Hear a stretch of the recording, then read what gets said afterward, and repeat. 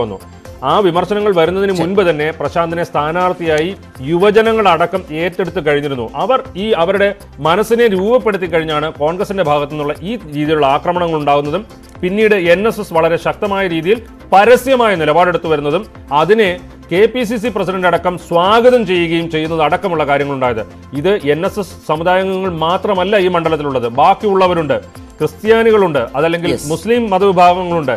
ഇവരെല്ലാം ഉള്ള മണ്ഡലത്തിൽ ഈ രീതിയിൽ ഒരു സമുദായ ശക്തിയോട് കോൺഗ്രസ് ചേർന്ന് നിൽക്കുന്നത് മറ്റുള്ളവർ ആർക്കും സ്വീകാര്യമായ ഒരു കാര്യമായിരുന്നില്ല എന്നുള്ളത് ഈ ഫലത്തിൽ നിന്ന് തന്നെ നമുക്ക് വ്യക്തമായി വായിച്ചെടുക്കാവുന്നതാണ്. രാജീവ് പറഞ്ഞു നിർത്തിയിടത്ത് നിന്ന് നമുക്ക് പോകാൻ പറ്റിയ വളരെ പ്രസക്തമായ ഒരു വ്യക്തിയിലേക്ക് പോകാം.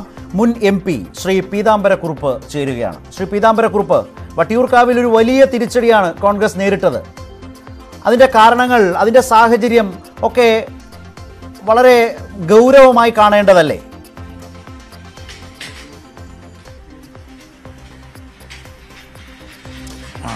തീർച്ചയായിട്ടും വളരെ വേദനയോടെയാണ് ഞാനത് കാണുന്നത്.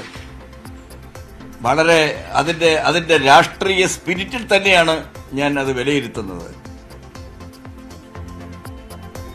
പാർട്ടി ആ നിലയിൽ വിലയിരുത്തണ്ടേ? കോൺഗ്രസിന്റെ ഒരു A ക്ലാസ് മണ്ഡലമാണ് ഇങ്ങനെ കയ്യിൽ നിന്ന് പോകുന്നത്.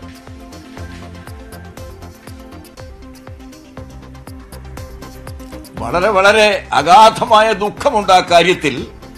അത് കോൺഗ്രസിന്റെ സമുന്നത നേതാക്കന്മാരോട് ഞാനത് ആ വികാരത്തിൽ തന്നെ പങ്കുവയ്ക്കുകയും ചെയ്യും. അത് പറയുമ്പോൾ ആ മണ്ഡലവുമായി ഒരുപാട് ബന്ധമുള്ള, ഒരുപാട് പരിചയങ്ങളും ബന്ധുബലവും സൗഹൃദവും നന്നായി അറിയാവുന്ന ഒരു കോൺഗ്രസ് നേതാവ് കൂടിയാണ് താങ്കൾ. അതുകൊണ്ട് തന്നെ ഈ പൊരുത്തപ്പെടാൻ ആകാഴിക കൂടിയുണ്ടോ വട്ടിയൂർക്കാവ് കൈവിട്ടു പോകുന്നു എന്ന് കാണുമ്പോൾ?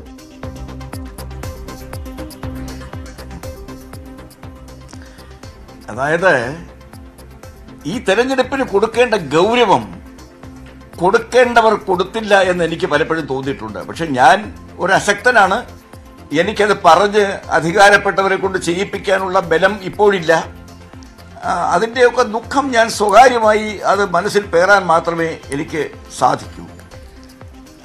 ഗൗരവപൂർവ്വം ഈ തെരഞ്ഞെടുപ്പിനെ പാർട്ടി നേതൃത്വം കണ്ടിരുന്നുവെങ്കിൽ നമുക്ക് കടന്നു വരാൻ കഴിയുന്ന ഒരു നിയോജകമണ്ഡലമാണിത്.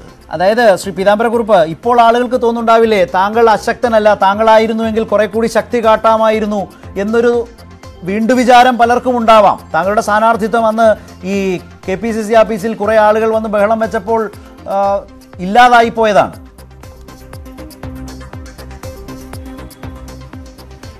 എനിക്ക് എൻ്റെ ജീവിതത്തിൽ കഴിഞ്ഞ 6-7 വർഷമായി കോൺഗ്രസ് പാർട്ടി എന്നോട് കാണിക്കുന്ന ദയാദാക്ഷിണ്യം കണ്ട് ഞാൻ അത്ഭുതപ്പെട്ടു പോയിട്ടുണ്ട്. എന്നെ മരുഭൂമിയിൽ നിർത്തിയിട്ട് കനല് കോരി ചൊരിയുന്നത് പോലെ എത്രയോ പ്രാവശ്യമായി എന്നെ അപമാനിക്കുന്നു.